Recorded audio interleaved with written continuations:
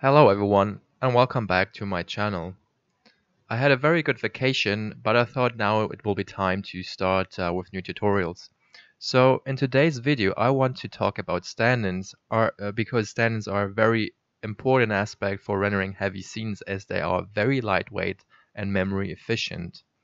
So in this example scene provided from MtoA, you can see that all these soldiers are the same model and they are used or instanced using stand-ins. And I will show you exactly how to set this up to improve your translation times and have a more efficient render. So first, let's head over to the Arnold page and just have a quick information about what stand-ins really are and how they look.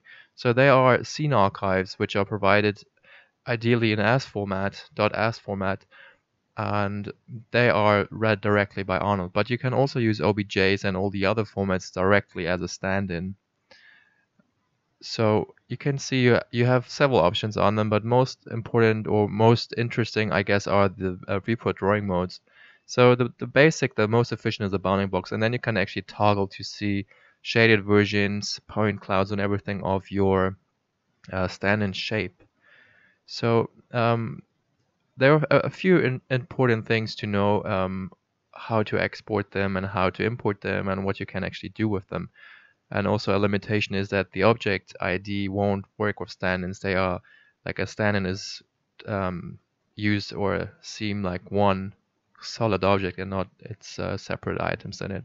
So heading over to Maya, I've got an empty scene and I first want to show you how you would create stand-ins. And the basic thing to do, or what you would expect to do, is you go to Arnold, go to the stand-in menu, and click Create Option Box, which needs a path to create them. So for my first test, I will just use a standard OBJ, and I load that. It takes a while because it's a heavy mesh, and then you can see this is my bounding box of the car. So if I toggle the poly Y, you can see how it looks like. This is my stand-in object. So if I toggle back to bounding box and I now duplicate this once, you can immediately see it takes a while to load. And for layout purposes, if you want to do layouts of like thousands of cars, you can always see it takes really long to duplicate and translate again. So if, let's say I want to duplicate those four, I Control D, and it takes now a while until I can actually move them because they need to calculate the internal bounding boxes, and it takes just a while. And this is one thing which is a bit of a limitation of using OBJs directly, because they are not exported correctly. So to do this export properly, what you would do is you would import the mesh instead of creating an archive directly from it. Let's say I'll import OBJ number 6, and now it takes a while to import as well. So now it is here. The full OBJ is split up in all the fancy objects. And if I select the top group and I go now to Arnold StandIns Export Option Box, you have an important checkbox, which is Export Bounding Box. So if this would be off, it would always need to recalculate the bounding box on creation. So if you export the bounding box with the stand-in, it does not need to do that. And then also, if you have shaders attached to this guy, to your main object, make sure export all shading groups are on, because then all the proper assigned shading engines are exported as well. And then if you have animations, you can export stand-in animations as well. You can, it's pretty straightforward. If you don't really know what they are really well documented on the MtoA page right here. So read through this if it's a bit confusing, but it should be fairly straightforward. So if I export this now, and I call this, I think it was 5 or 6, let's just write 5 stand-in. Exporting that, and now I'm deleting this again, so I have an empty scene. And I go to Arnold StandIn Create, and I'll choose version number 5. See, it's actually, I think I exported the same thing anyways. So this is now the car. Again, you can toggle bounding boxes. Oh, actually, if you use the as export, you can't toggle these. So there's another limitation. But well, it shouldn't really matter. So, but just have a look. If I Control D this now, it is almost instant. duplication or the layouting. So if I can actually group them again and duplicate the whole group like so, Shift E, Shift E, and you get really lots of cars now. And if I create an Arnold, light now, like a dome light, where is it? Sky dome light, like so. And I always don't like the viewport representation because it's infinite and it's always blocking my things. So I tend to go to viewport and change the sky radius to be 0. So it's just not visible in the viewport. And if I hit render now, Arnold render view, and press play, you can see it's almost instant. And they all share the same memory footprint, so there's no overhead memory because of all these cars. And you can see I have all the detail. It's not a lower res geometry. It's a real thing, and it's extraordinarily fast. And I never tried to duplicating them in a live render view, but let's see if I can get Maya to crash now. Let's just see if it works. Control D, duplicated all the cars, moving them over, and you just have like, I don't know how many, it's maybe 100 more cars in here. And you can just see how impressive this is. So the next thing I want to show you is how you can actually use primvars, which I talked in my previous tutorial, also with stand-ins. So deleting them again. And let's just import a car again. Let's go to version 6 this time. Let's see what we have here. And let's say you have a very fancy shader and you're happy with all the things you did. And you want to assign a different shader in a different scene, but you want to keep your overrides on them. So for instance, for the tires, I want to have a different diffuse color. So what you can do, you make sure you select the shape node. If you click, make sure you click select again, so it's only the shape here. And then you go to attributes, add attribute, and you write, this is a prefix for Arnold, MtoA constant, always needed, if you want to assign primvars. And let's call this tire strength. If I can type strength like so. Let's just copy the whole thing and add this. So now on the shape, on the extra attributes, you have this tire strength parameter. And I want to do this for all the shapes, well, for all the tires. So selecting this, making sure I have the same one selected here, and I just paste, and I add it, and I select the next shape, select, paste, and add. Obviously you could do it with a script to not do it manually like I'm doing now, but this should not really matter. So just let me think how it was called, tire strength. Let me just copy this. Right, so now this attribute has a value of 0 on the tires. And all the rest does not have this attribute, so that's fine for this basic test. So what I want to do now, I want to export them again, stand in export, and I will call them, and make sure this one is on, and I'm calling this version 6 and then primvar underscore tire strength. Okay, export selection. So it's exported. I'm deleting this again. Arnold create, stand in create, choosing the one of the primvar. So that's this one. And let's just for this test duplicate them a few more times just so you can see how nice it works. Create a polyplane for the floor.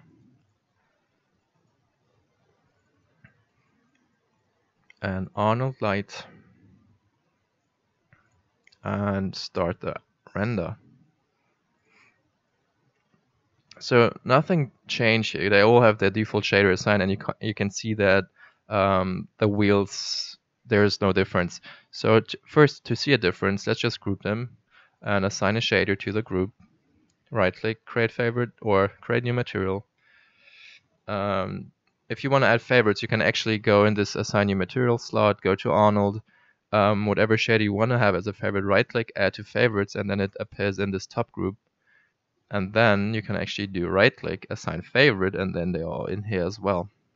So now this is assigned, and I want to go to the hypershade like so, and hide this guy. In and outs for this. Alright, so this is my surface shader, and what I want to do now to make use of this primver I've just added, I will create an AI user data float, and I make sure you paste the name, or make sure it's the same name you have written into the as archive, tire strength, and this guy has now a default value of 0, which means whenever there's an object which does not have this attribute, it will assign this default value of 0. So if I'm not mistaken, everything should be black now because the fuse strength is 0 on default. So Arnold render view and start. You see the fuse is black everywhere. And this is not really what the plan is. So my default value should be 1. So everything is the default color which I have on my shader, which is this color. But then the tires have a constant value defined in the as file of 0 because the primvar was assigned in there, and you can see that it works as expected. And this is how you would create certain overrides inside of your stand-ins if you want to have more control. And let's just start again from scratch. And I have another as file. This is from the MtoA scenes. You go to the website, and under tutorials there are learning scenes, and I just opened the robot wherever it is here, and I've just exported this using export all shading engines as well. So if I would go to Arnold stand-in create option box, and I go to the object, it is in here, should be this guy. And here's my tiny little robot, and I think it does not work. It does not. So this should be the shaded version of the robot now. If you go to side view, make sure it's here, and let's just see if we have it working. There we go. Here's my robot. It's hard to tell. I don't think it is actually the proper one. It might be that the light is just too white. Let's just assign a HDR to it. So color, Arnold AI image, and looking for HDRs. Let's just go to other, I'm not sure, kitchen. Something really basic. Let's just use this one. Let's see if we have some more details. Processing, way too strong. Oh, because yeah, that's a new thing in Maya. The default is now it always assumes it's a color space of sRGB, which is a bit annoying. So you need to set up your defaults in your render globals, in your Maya preferences, where you can actually go to preferences and then color management, and in here you can actually do overrides. If you import these file types, it should assign a color space to be raw, and let's just reapply rules to scene save, and now this should be on raw. So let's just retranslate. I think we need to regenerate the as file now because it is baked in, but let's just first see if it, no, it does it actually. So there we go. So now we have the proper gamma correction on the input file type. And now let's go back with the IO with the exposure, and you can see that this is my shaded robot, and it is shiny, and it is reflective. And now if I would just duplicate this several times, you still get all the performance of MtoA stand-ins. So I'm not sure, 20 times, like so. Let's grow. It's actually more. It's 21 times. So I think this is the first one, and then we delete this one. So we have 20 in a row. Group the row, and this is more like an iRobot scene now. So we have, this is now, if I'm not mistaken, 200 robots.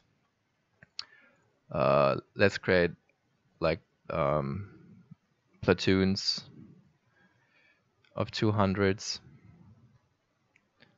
and let's just duplicate them in the back. Okay, now it gets a bit more heavy. Okay, might be this is enough. So this is now 2468, 1600 robots in my Maya session. And if it would be original geometry, I'm not sure if Maya would handle this amount of geo. Not so sure. I don't think so. Anyway, so let's hide the dome light, group these guys together, center them in here.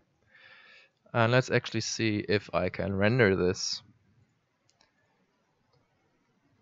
If you hit spacebar, it starts a render view. And did you see how fast it actually loads all the geo?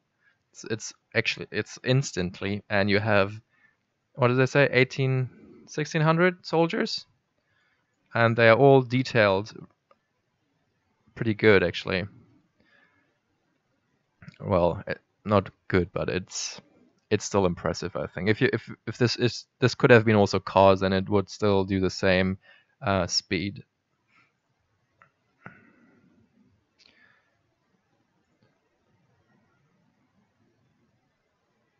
Yeah, and this should just give you an insight on how you guys can create stand-ins for your own scenes. If you have heavy scenes like big environments and you have lots of trees, for instance, and you want to instance them, this is the perfect way to do it. And it's, as you can see, it's extraordinarily fast. It's easy to set up, and you get the whole power of Arnold Core. I hope you did enjoy this more technical side of tutorial, and there will be maybe a few more like this because I don't have the assets and textures currently to create proper shading tutorials anymore. But I'm in the process of creating a few, so be patient. And yeah, I hope you did enjoy. If you liked it, please support me by giving me a thumbs up, sharing this on your social networks, and as always, leave comments below. I read most of them and I try to comment. Sometimes I get duplicate comments and I just ignore them, but still, I'm always happy to read your feedback. And thanks for watching, guys. See you soon. Bye.